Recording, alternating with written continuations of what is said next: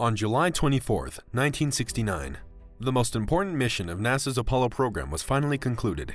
The Mission 11 returned to Earth without major problems, and the 3 astronauts on board were back on the surface of our planet. Despite being away for more than a week, the pilots could not return to their homes until 21 days later, due to possible infections of viruses or disease that they could have brought from the moon.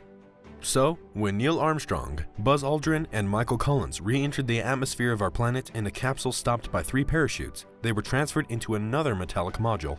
This time, not to leave Earth, but to prevent any existing pathology in the natural satellite from reaching the rest of humanity. The place where they lived for the 3 weeks was the Mobile Quarantine Module, which was built by NASA in 1967.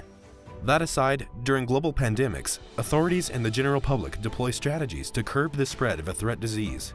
One of these strategies, widely used by different countries, and one of the most important in China, where the new SARS-CoV-2 originated, is quarantine. But what do we know about this concept, its origin and practices? This is exactly what we will be checking out on today's episode, Quarantine. Let's put things in perspective. What is quarantine? Quarantine is widely recognized as the separation and restriction of movements of people who have been exposed to an infectious disease but who do not display possible symptoms, in order to observe if they have developed the disease.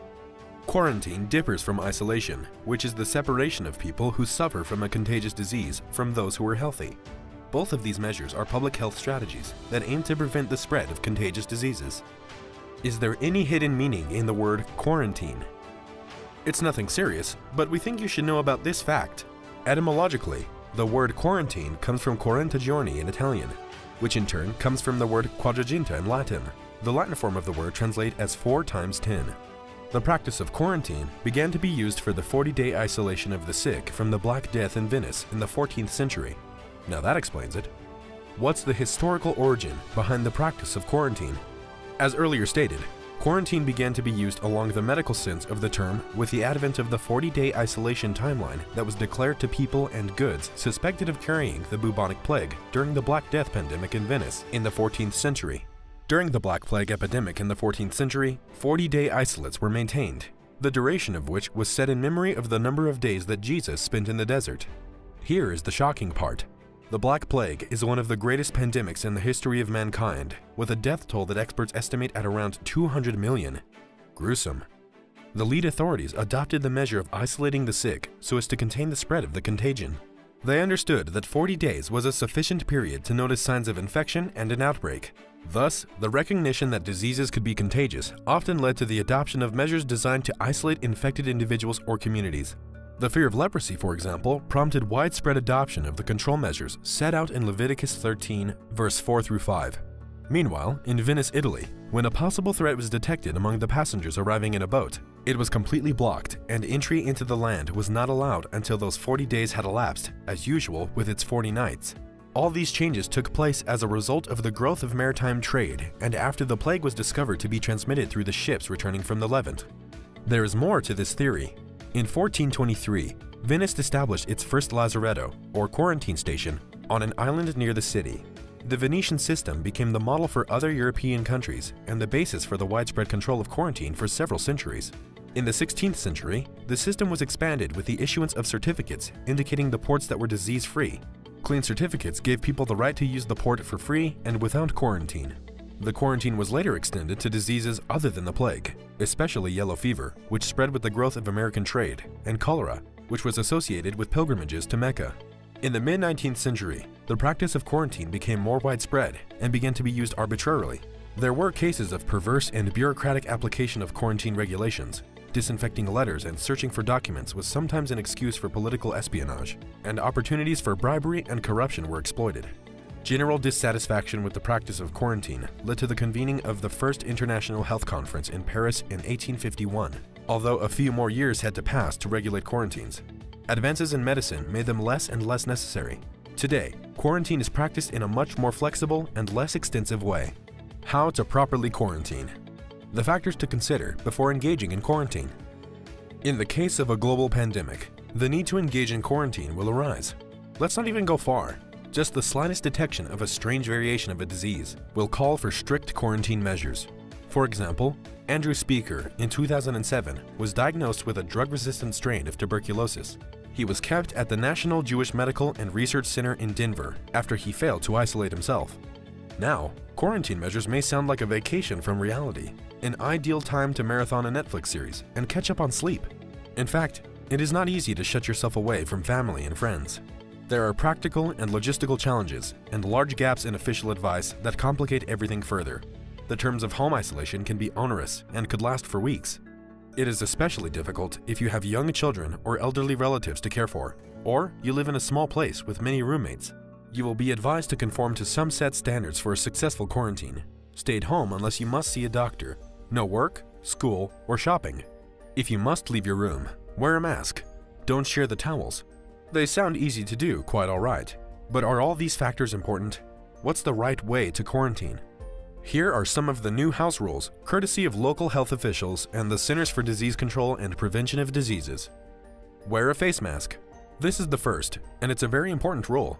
If you have to be around other people, at home and in a car because you are on your way to see a doctor, you should wear a mask, and so should the others, depending on the reason for quarantine. Masks should be changed every 6 to 8 hours and should be appropriately disposed. When you cough or sneeze, cover your mouth and nose with a tissue and then dispose of it in a bagged trash can. What do you do next after disposal? Immediately wash your hands with soap and water for at least 20 seconds. Even if you haven't coughed or sneezed, you should wash your hands frequently or use an alcohol-based hand sanitizer. Finally, avoid touching your eyes, nose, and mouth if you haven't just washed your hands. Carry out disinfection. Please do not share plates, glasses, cups, cutlery, towels, or bedding with anyone, including your pets. You don't want to flout this rule. In addition, it is important that you wash these items after use. Countertops, tables, doorknobs, bathroom fixtures, toilets, phones, keyboards, tablets, and nightstands are considered high-touch surfaces, and as such, they should be cleaned often with a household cleaner. Also, frequently clean surfaces that may be contaminated with bodily fluids, such as blood and feces. Undergo strict monitoring. You owe it to yourself to monitor your health and call a doctor if your symptoms get worse. Make sure to inform the medical staff what you are being quarantined for. Regulate household members.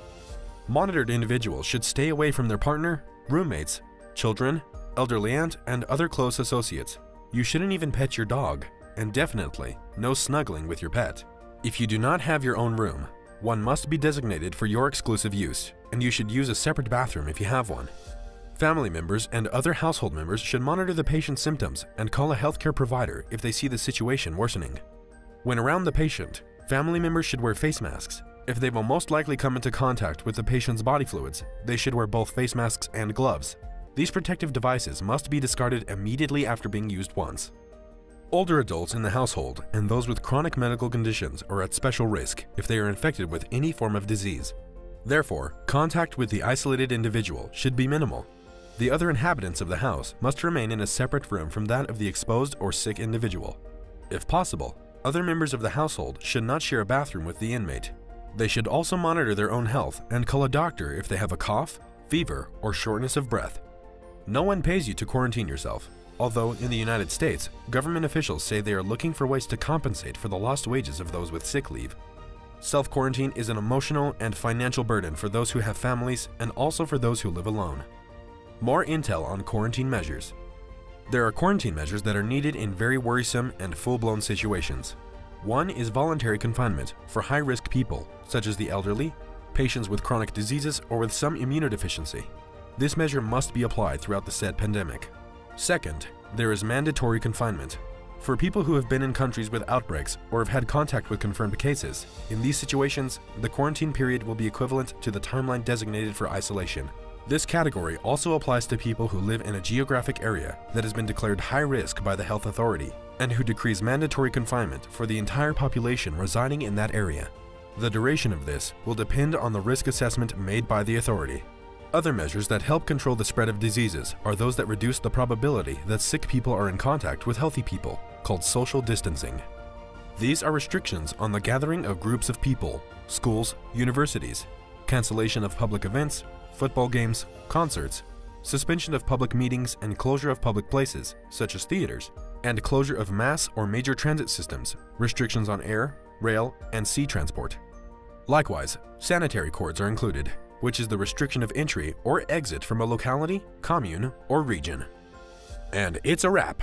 We hope you now know how to properly quarantine yourself when the need arises. Please like, share, and drop your thoughts on this video in the comments section below. Don't forget to subscribe to this channel if you're new to this space. Whilst you subscribe, click on the bell-like notification button for more juicy videos. Bye!